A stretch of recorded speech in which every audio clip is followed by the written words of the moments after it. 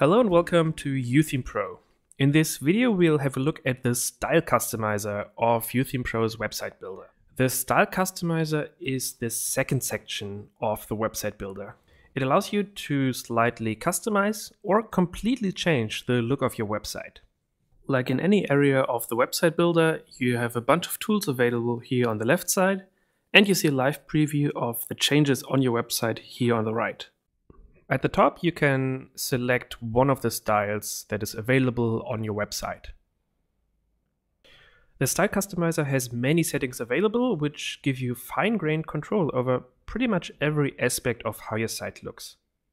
There are several things that make it easy to find your way around all these available settings. First of all settings are grouped according to the component they belong to. Some settings fit in the, general section up here. So some global settings and some theme-specific settings, and the others are grouped to their components. There are some components which are pretty obviously named, for example, button or breadcrumb, and others might not be so obvious to people who haven't worked with the customizer before. But for that, there are two additional things that make it easy to understand what's going on. First, there are highlights.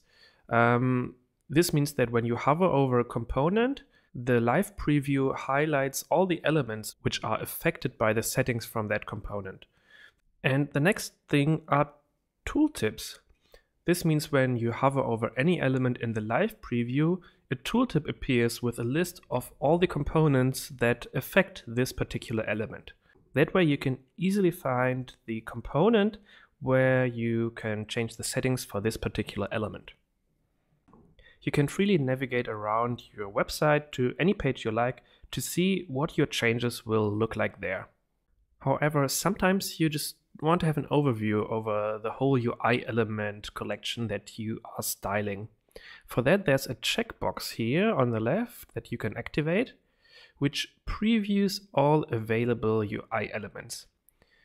If we go inside a single component, for example, the button, again, here you see the highlight of all the buttons on this page. When we go inside this component, we get an even more detailed view of the button component itself with all the available button modifiers and the available states of a button.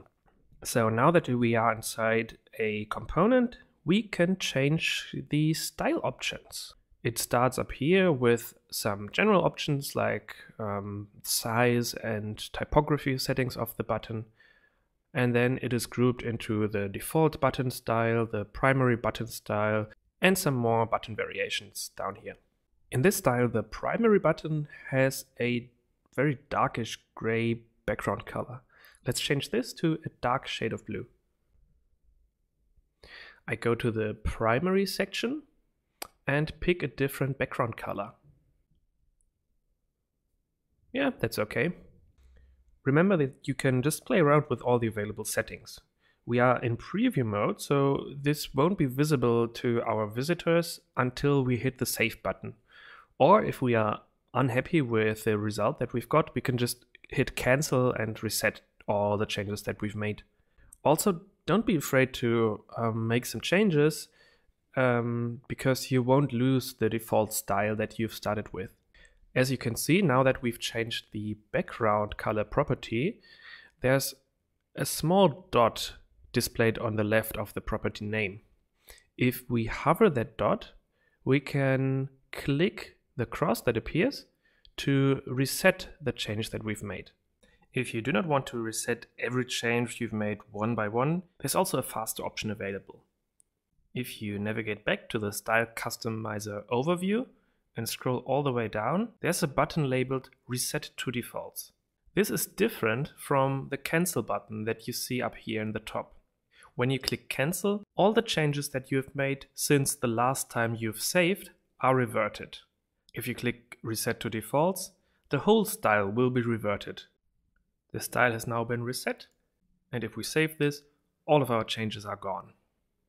Another thing you might have noticed is that there's a small capital A appearing when I hover some of the properties. This tells us that this is a setting that has been computed automatically based on some other value in the style. What does this mean? In the background, the style customizer works with less, which is a pre-compiler for CSS. For developers, this allows very easy customizations of the default style. If you are not a developer, you actually don't need to worry about this too much. I'll just show you how we can make use of this fact in this particular case. I navigate out of the button and I scroll up.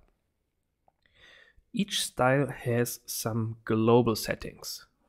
For example, global typography settings, global colors, and also global background colors. Here we see the primary background color. When I change that color to a dark shade of blue, we see that the primary button updates as well.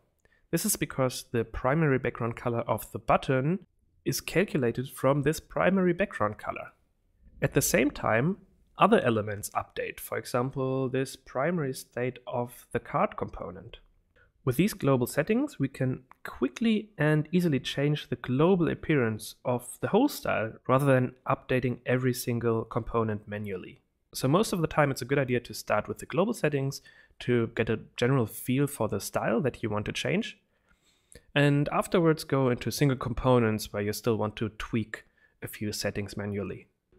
Let's have one more look at how you would work with the style customizer on your real website. For that, I disable the Preview All UI Elements checkbox, and we see a page on our website appear in the live preview. Let's imagine we want to change the color of the subnavigation that is displayed in the footer. As we see, this comes from the subnav component. Let's navigate into the according component section. And here we can choose a different font family. Let's choose a different link color.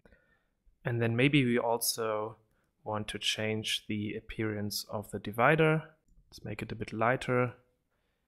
And then instead of having just a line, display a small box by making the border wider. This might not be to everyone's taste, but at least you can see how we can work with this. If we now navigate to a different page on the website, we see that the subnavigation looks the same everywhere because the style applies globally. One more thing we want to look at is how to work with fonts. YOOtheme Pro includes Google Web Fonts, which offer you a huge collection of different font styles. By default, these fonts are included with their most common glyphs and variations so that your visitors do not have to download all the unneeded data. If, however, your website uses a language with less common glyphs, you need to configure the font to load the additional variations of the font. So I've picked a new default font family for our global settings. And when I scroll all the way down, we see all the loaded Google fonts from this style. If I click the name of the font, I have additional settings available. By default, each font loads the default Latin characters. If in addition to that, we also want to load the Latin extended characters, we can use the keyword Latin-ext to do so. Note that not every font supports all languages, but we can look that up on the Google Fonts directory. We can search for the font here. If we select it and click Customize, we see all the available variations and all the available languages of this font. Also, if you are using different font weights, and you also need to configure this. So, for example, we could say it should load the default 400 weight, but also load the weight 700. And that's it. And this concludes our look at the style customizer from YOOtheme Pro. I hope you now have an understanding of the way to work with this powerful tool. It's a great helper to change the look of your website and is actually a lot of fun to play with. When you're done, remember to either cancel, so you revert all your changes, or to save to make them available for the visitors of your website. Thanks for watching.